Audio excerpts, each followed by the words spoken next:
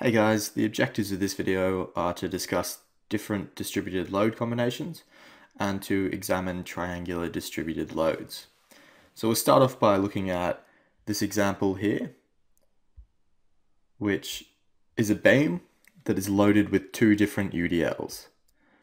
So we can see the UDL in red is a magnitude of 10 kilonewtons per meter, and it acts over this 2 meter span.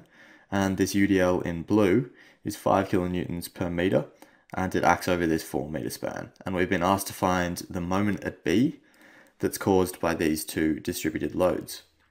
So from our previous theory, we're going to be converting these distributed loads into equivalent point loads. And from there we can do our moment analysis. So we're going to start with this blue load. The first thing we're going to do is we're going to draw in the lever arm. So we're going to draw in how far away from B this distributed load acts at. So we can see that it's 4 meters long. And from our previous theory, we know that for these uniformly distributed loads, the equivalent point load will act at their center.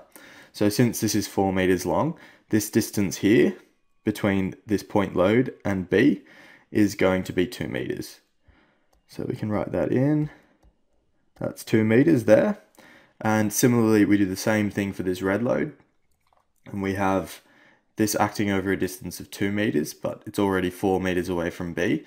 So this distance here will be 4 plus 1. So this in actual fact is going to be 5 meters.